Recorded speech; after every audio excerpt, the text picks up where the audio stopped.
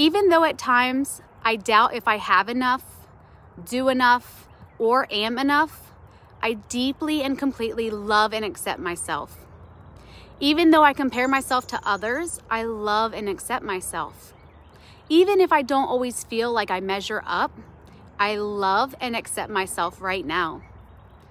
I am grateful for all that I have in my life. I release the need to constantly compare myself to others. I acknowledge my accomplishments and the effort that I put in. I let go of the belief that I need to do more to be worthy. I am content with where I am on my journey. I choose to recognize my own value and worthiness. I release the pressure to constantly prove myself. I am deserving of love, success, and happiness. I am grateful for the abundance in my life. My worth is not determined by my achievements. I choose to focus on the present moment. I release the need for perfection. I'm doing my best, and that is absolutely enough. I am more than the sum of all of my accomplishments.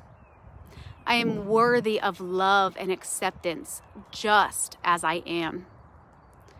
I release any self-critical thoughts. I am enough, and I have enough. I am content where I am on my journey. I choose to let go of any feelings of lack.